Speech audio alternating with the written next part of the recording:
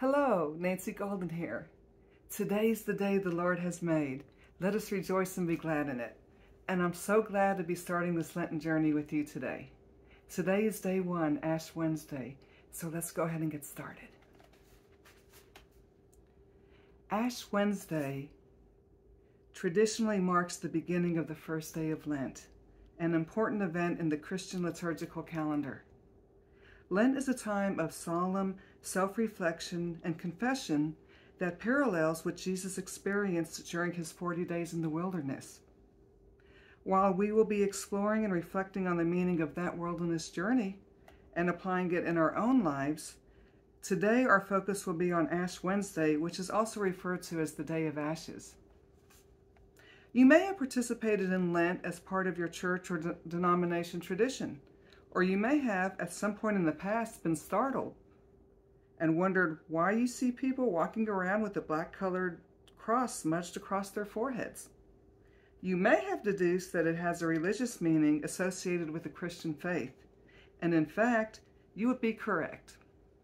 So let's take today to understand the significance of this special and solemn day in the Christian faith. Interestingly enough, preparation for Ash Wednesday begins almost a year prior.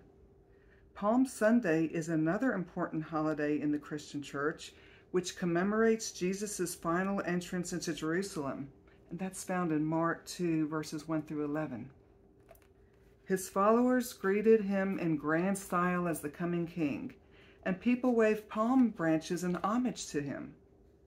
In many church traditions, church leaders hand out palm branches on Palm Sunday, and the congregation replicates the scene from Scripture during the worship service.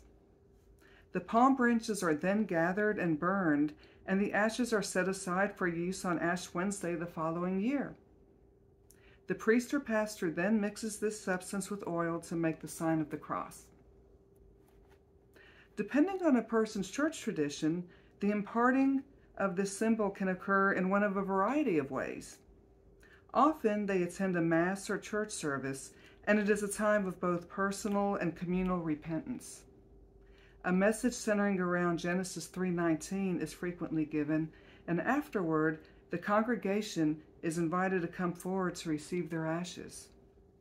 The priest or pastor will typically say, "Repent and believe in the gospel," or "Remember that you are dust, and to dust you shall return," as they use their thumb dipped in ashes to draw the cross on the person's forehead. Whether you are able to participate in the actual receiving of the ashes or not, what matters most is what is going on in your own heart. Ash Wednesday is an important reminder of our need for repentance and our mortality, but also that through our repentance and obedience to God comes everlasting life. Amen. So today's activity?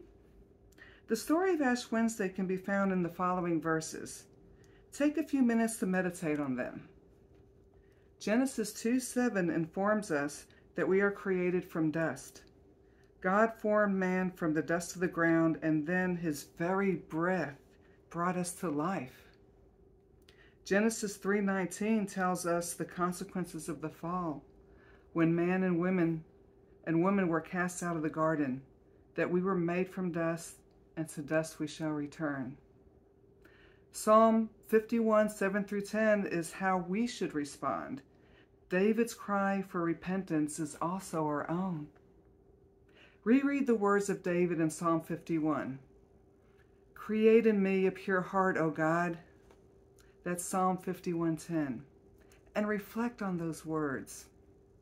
Rejoice in the fact that while we all need to repent, we are not in it alone. David calls out to God for help, and so can we.